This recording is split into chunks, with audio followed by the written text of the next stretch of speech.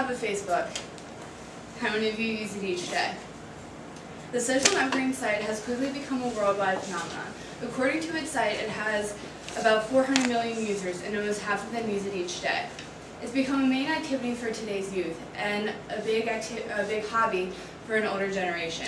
Today I'll discuss with you the impact Facebook has on business, academics, and communication. Although most of you use Facebook, I'll quickly discuss what it is and why it was created. In 2004, as a Harvard sophomore, Mark Zuckerberg decided to create a social networking site for only Harvard students so they could talk with each other. It became really popular, so he decided to open it up to the general public. Since then, it has become the most popular form of social networking. Users create a profile where they upload pictures, video, and participate in other forms of online communication. Now I'll discuss Facebook's impact on society. Many people in the world of business decide to use Facebook. Advertisers are one of these groups. When you type in what your favorite music is, or what your college major is, what your favorite movies are, advertisers use this information and they then send you a targeted advertisement.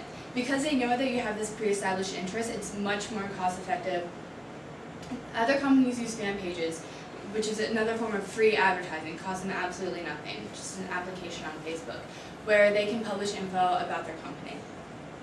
Employers also use Facebook, and they use it because they want to screen applicants to see what kind of moral character they have.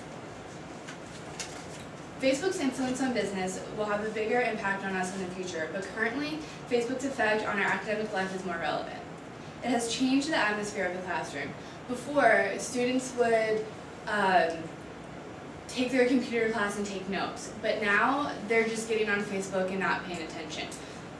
So as a result, class participation has decreased and the overall effectiveness of lecture has been decreased.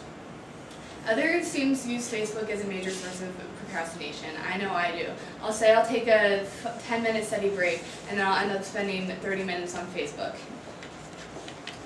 Facebook has a large impact on academics, but it also affects other aspects of our lives. And one of those areas is communication. Facebook's main purpose is communication. But it decreases the amount of face-to-face contact we have with others.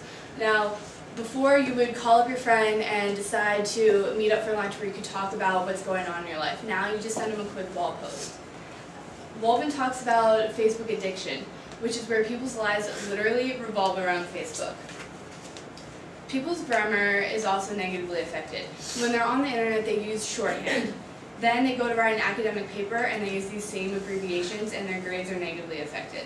In addition, their ability to correctly spell words is decreased because they're used to using these abbreviations, so they forget the actual spelling. There's also major privacy issues associated with Facebook.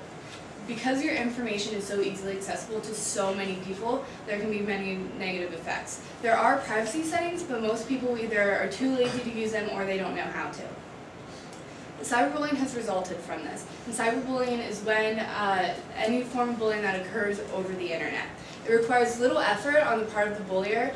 They just type in a quick hateful message and press the enter button. Because it's not face-to-face, they feel little remorse for their actions. It's led to at least 4 suicides in the United States alone. Students or children who use social networking sites are more likely to be bullied. And high schools are finding this difficult to punish. Before, bullying mostly occurred on school grounds, and they had jurisdiction to punish the students through suspension or expulsion. Now, because it's done largely at home, no one can punish it. There are some positive aspects associated with Facebook. I know for me, it's helped me keep in touch with many of my friends while we've been at college and like 3,000 miles apart. For other people in an older generation, they use it to talk to people they haven't spoken with in high school, like over 30 years ago. As you can see, Facebook affects all of society, specifically business, academics, and interpersonal communication. This is an ever-growing trend that will continue to affect our future pop culture. So, the next time you're on Facebook, remember the impact it's having on your life.